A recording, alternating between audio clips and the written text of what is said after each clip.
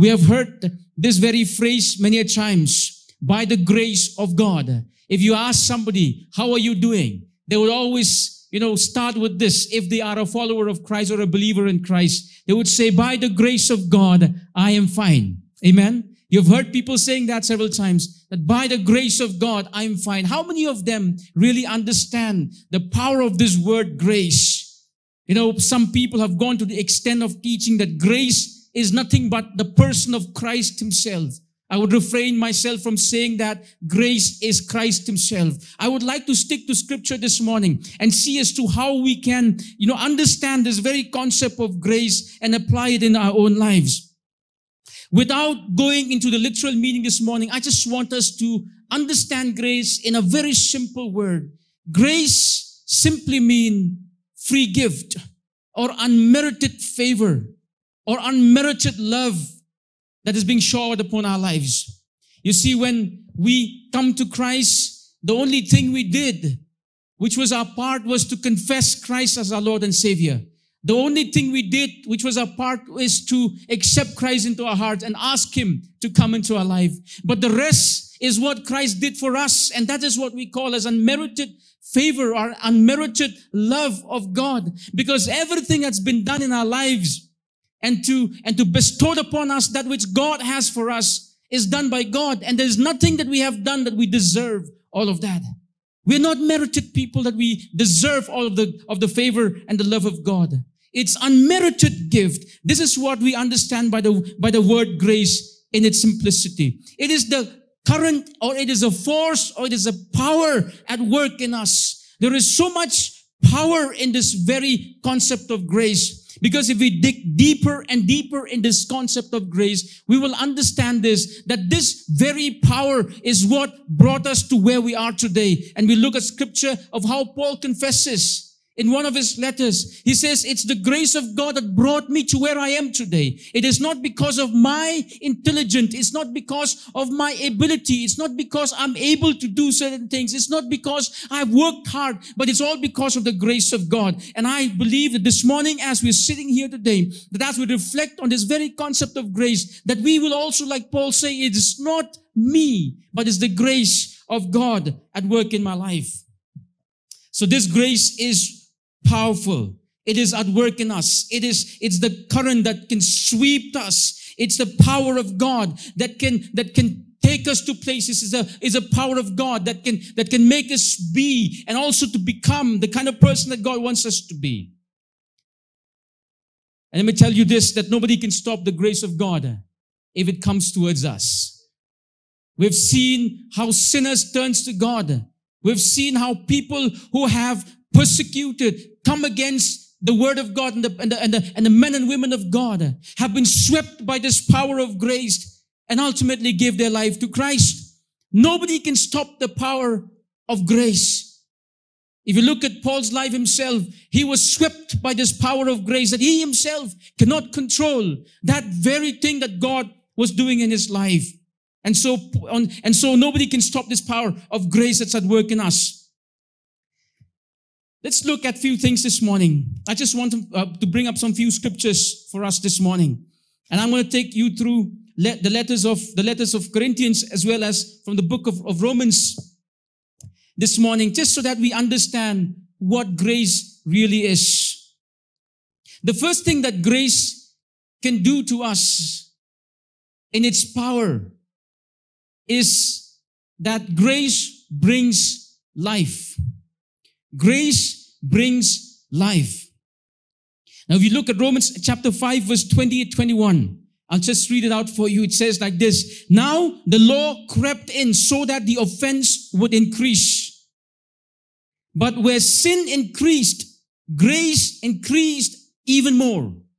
So that just as sin ruled by bringing death, so also grace might rule by bringing justification that results in eternal life through Jesus, the Messiah, our Lord. Now, Paul, in the preceding verses of the same chapter 5, he talks about how that through one man disobedience, that sin came into this world, and that as a result of sin, death came. And he talks about how the death spread. And by the way, death is contagious. It is very apt for us to understand how death can spread. It's easy even for a child to understand these days when we explain about how that death can spread so easily because of this virus. This contagious virus that spreads so fast and so quick and can be transferred from one person to the other. Paul tells us that death is just like that.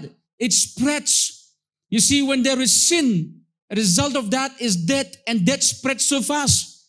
And that's the reason why Christ had to come and to overcome that very death and give us life.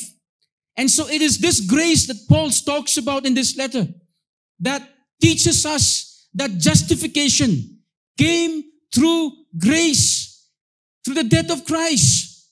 You see, for you and for me sitting here today, who have understand this very concept, will agree with me that we are saved today not because of the good works that we have done, not because we've offered much to God, but because of that very grace that's at work in our lives, that we now can call ourselves as justified, as righteous children of God who can stand before God just the way we are without being judged by the wrongdoings we have committed.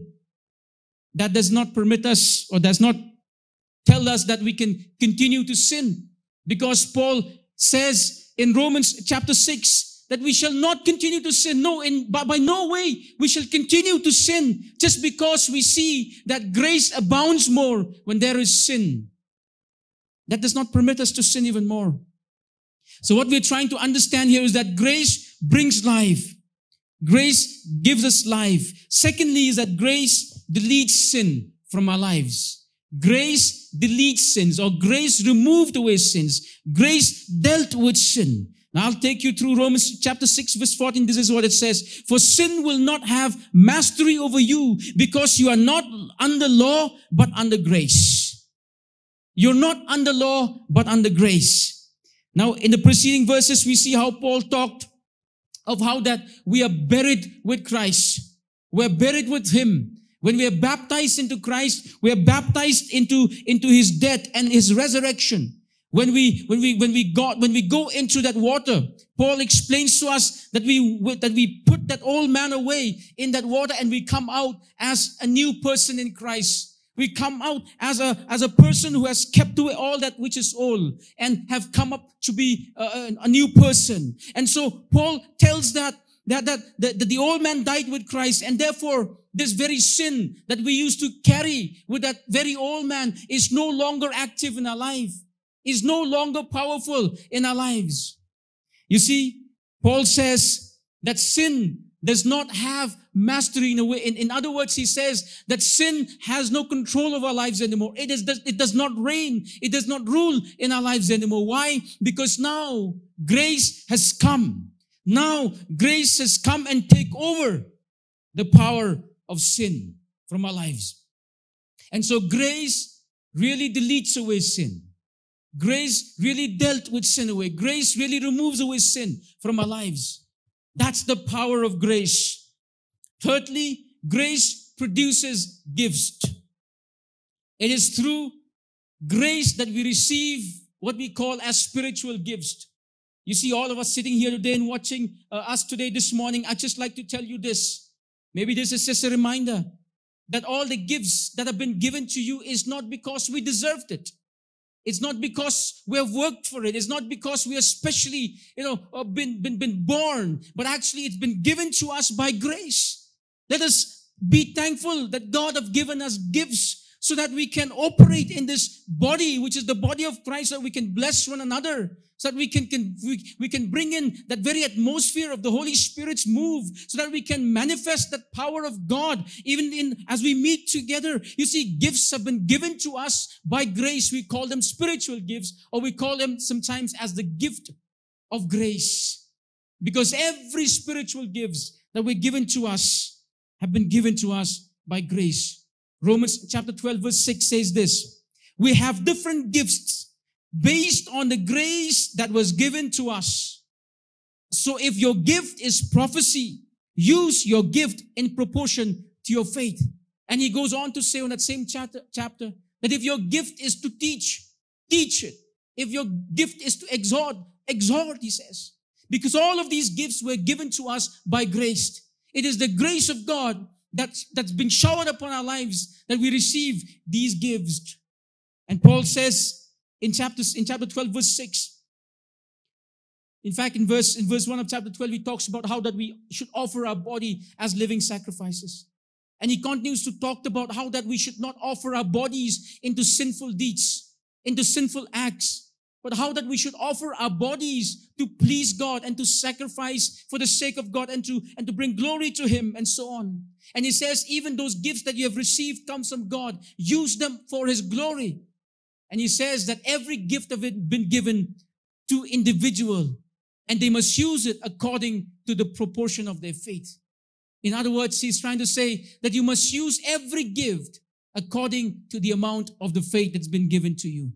And so today, my friends, if you and I go around, do the things of God, using the gift of God, this is by no means our gift, but this is the gift of God upon our lives. This is by no means that we have earned it because we deserved it, but this is all because of the grace of God.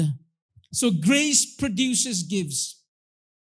Fourth and lastly, grace transforms lives. You see, in the life of Paul says this in 1 Corinthians chapter 15, verse 10. He says, by the grace of God, I am what I am. And His grace shown to me was not wasted. Instead, I worked harder than all the others, he says. Not I, of course, but God's grace that was with me. Paul talks about how that Jesus was resurrected from the dead. He says that the gospel, the content of the gospel, in fact, is the death, burial, and the resurrection of Jesus Christ. He says anyone who preaches the gospel has to preach these three things. That Christ died for our sins, that Christ was buried on that tomb, and that Christ rose again from the dead. And he says anybody who preached the gospel has to include these three things. And he talks about how that Jesus rose again from the dead and how that He met the disciples and the apostles. And he says that how Christ met even me, he says, while I was on my way to Damascus to persecute the Christians there or the follower of Christ there. He says, Christ met me on the way. It's the grace of God that came in power and strength and touched Paul right there and make him fall on the ground as he was intending to go kill and destroy the church. Yet the grace of God with its power came and touched him. And he met Christ, he says, I'm the least of all the apostles. I don't even deserve to be called an apostle, he says. But he says, by the grace of God, I am what I am today. It's by the grace of God, I am what I am today. He says, I work harder than all of the other apostles. All those 12 apostles of Christ, he says, I work harder than any one of them. Being the least, being the last one in a sense, that Christ met personally, I work harder than any one of them. But he says, I want to caution here that it is not me. It is not my hard work, he says. It is the grace of God. And definitely if you look at Paul, you will see that Paul has written a majority of the New Testament. He was the one who planted quite a number of churches compared to the other apostles. Of course, the other apostles have done their job. They've pastored churches, they've moved around, they've preached the gospel. But Apostle Paul was very effective. In that it's true when he says, I work harder than the others. But he cautioned not to take pride in hard work, but that we should give God the glory by acknowledging, attributing to the grace of God upon his life, saying that it's the grace of God that has made me the way I am. It's the grace of God that's worked in me that I'm able to accomplish. Will you and I today be able to acknowledge and attribute to this very grace of God that we are what we are today? I'm humbled when I think about this. I said, Lord, if it wasn't for you, if it wasn't for your grace, I wouldn't be able to stand even right here this morning. It's by the grace of God, my friends. Let us all remind ourselves this morning that Christ is the one who saved us. That Christ has justified us, that Christ has clothed us with that cloth of righteousness, that today we stand before God, not as people who are unworthy, but as people who are worthy, because Christ has made us worthy before Him. And we go to God today sinless, We go to God today with boldness in our hearts, knowing that we have been forgiven from all of the sins that we have committed because grace have dealt with us. Grace have dealt with the sins. I want us this morning to pay attention to this one thing. And pay attention we must to this one thing.